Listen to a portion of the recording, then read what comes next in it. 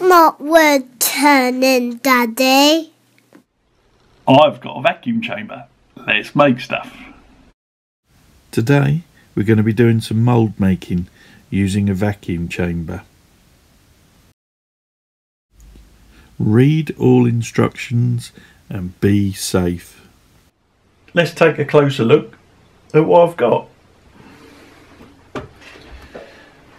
I got all this kit from Hvacstore. They were really brilliant and helpful, and this is what they've supplied me with. We've got a 19 litre vacuum chamber, and with all the necessary fittings and the pressure gauge, and a 2-stage vacuum pump. And these are brilliant. It's really quiet and very efficient. This is a 2 cubic feet per minute pump, and you have to fill it with oil. It's got a little oil gauge on the end there, and you get the oil with it, and it's a brilliant bit of kit. This is something I have wanted for years, long before YouTube or anything like that, because I've made moulds and things for years, and I've always wanted a way of degassing stuff and also stabilising wood. So I've finally got the kit I need. If you're going to order kit like this, it's generally recommended, if you can, if you've got the money, to get the 2-stage pump. They are a lot more efficient. Apparently they're a lot quieter too. I have to say this one is really quiet. This has got an inch thick acrylic lid, an aluminium can, no handles on it to leak or anything, and it reaches full vacuum really quick. Very impressed with that. I'm going to use it for mould making, for degassing silicone, and that's what we're going to do a bit of in today's video. I'm also going to use it for impregnating wood with resin to stabilise it, for knife handles and other wood turning projects as well, and also for degassing resin before pouring it. So it's got lots of uses. Before anyone messages me about acrylic lids and stabilising resin, I've done some research and asked some questions, and it's fine. It's a very thick lid. When you look on Mesquite Man's, the Cactus Juice website, they're saying it's the thin acrylic lids that can cause problems. The other thing is, this is a very tall container. The stabilising resin is going to be in a separate container inside without a lid on, obviously, and it's tall enough that splashes shouldn't reach the acrylic lid. And if you're managing to vaporise stabilising resin, you're doing it wrong. So that's the plan. Stay tuned and we'll make some moulds. I'll start by making the masters that I'm going to make the mould from. I'm using some solvent weld plumber's pipe with some Plasticard and welding them together with some solvent. Just cutting off the excess. So I've got a nice closed cylinder, and then hot gluing on a strip of wood. And this will form the sprue, or the reservoir for the resin. And I'm then gluing this onto a melamine baseboard. A bit of chipboard and melamine coating on it. There we are, just checking it's all okay.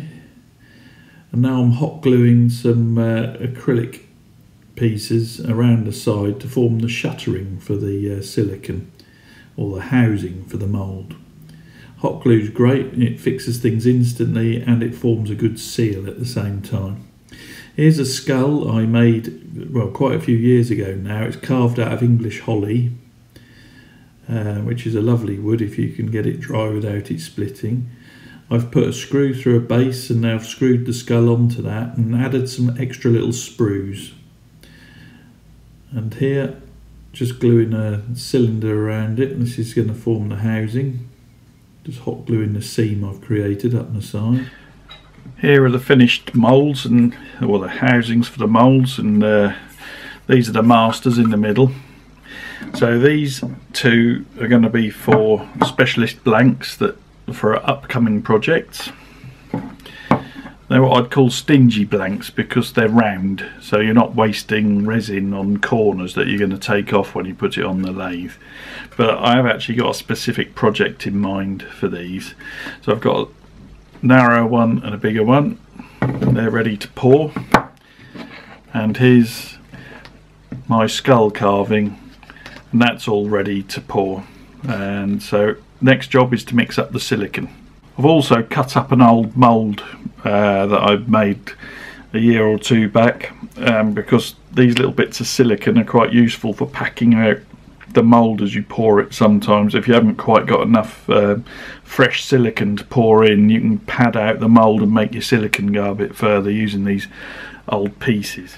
This is another MBFG product, MB fiberglass product, and it's a silicone for making moulds. So it comes in two parts. You've got the main body and the catalyst. Read the instructions carefully. You have to mix it thoroughly using the exact weights, and once you've mixed it thoroughly you pour it into a second container and mix it again, because containers tend to have the unmixed stuff around the sides. Now I've had this in my garage for a long time and it really does have a limited shelf life, so I'm not sure if it's still going to work, but we'll give it a go. I pour the base into a plastic bowl.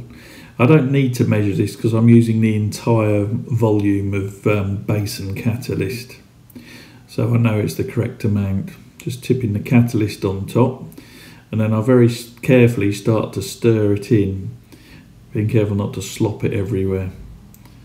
You can gradually stir it a bit more easily as you incorporate the catalyst.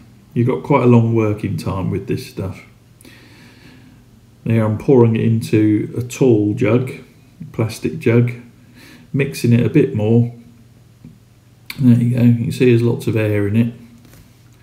And here I'm switching on the vacuum pump, and I've put the tall jug into the vacuum chamber.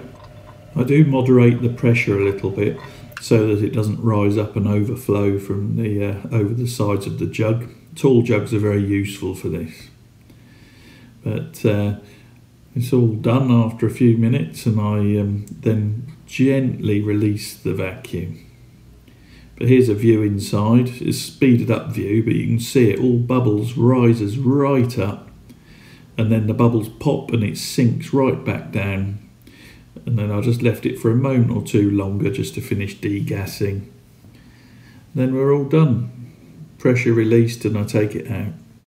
It's then a case of pouring the moulds. And you tend to pour it in a steady stream from a fair height, and you pour it into the corner of the housing and let it gradually rise up around the master. That way hopefully you're minimising the amount of air. I'm tipping the skull to one side just to release air that would otherwise get trapped under its chin. And here I'm packing out the mould with some old silicone mould pieces, just pressing that gently down into the silicone, trying not to incorporate any air if I can. Just packing out one of the other blanks as well. This just makes the silicone go a bit further. Here are the moulds. I've left them 24 hours. This is the one for the larger blank, and the degassing of the silicone looks like it's worked really well, because usually when you pour this silicone you get quite a few little popped bubbles on the top, and there's only a couple, and they were probably there from putting the extra bits of set silicone in just to make the the silicone go further, because I was running out. In fact, I ran out on the second of these blanks, and I was really trying to scrape together to fill up the mould. But these two have come out well. Yeah, certainly it's all set very nicely. So the next job is to demould them. Here I am wrestling with the mould housings, just using a Stanley knife, and breaking away the plastic housing. I keep this housing to use for when I actually cast in the moulds. Now I'm breaking away the other one. Just pulling that out. They both work very nicely. Just putting the screw back into the wooden skull, and I'm cutting a wiggly line on this. This helps the halves of the mould relocate accurately back together. And just doing this with a very sharp scalpel and just dissecting the mould apart and then pulling out the skull. The skull, by the way, I'd put some fresh wax on before pouring the silicone around it. Sorry to leave you hanging a bit with this video because I've made the moulds and I'm not actually filling the moulds today, but I don't want the video to be too long-winded, this is actually the first of a series of videos where I'm going to be showing ways of using vacuum and pressure to make things. This is the first one, like I say, mould making. I've got more planned where I'm using pressure chamber to cast into the moulds. We're going to do some wood stabilising using vacuum and a bit of pressure as well, and some more turning projects coming up as well. So there is some more wood turning associated with this as well. But really I'm exploring the use of pressure chambers and vacuum chambers in the combining wood and resin and mould making. So they're all things I love doing, and they're bits of equipment that I've always wanted.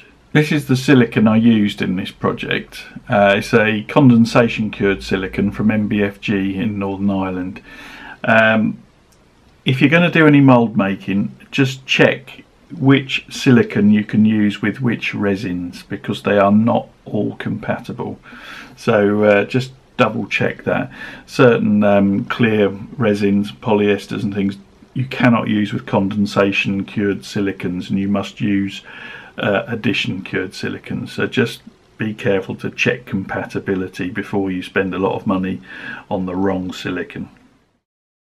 Hvacstore have given me a discount code for my viewers to use. It gives you 10% off if you put it on at the checkout. The code is Jimson 2018, but I'll put the details in the description. Anyway, thanks again for watching, and I'll be back soon with more videos. Thank you very much to all my loyal subscribers, and thank you for all the lovely comments I receive. I try and reply to everyone.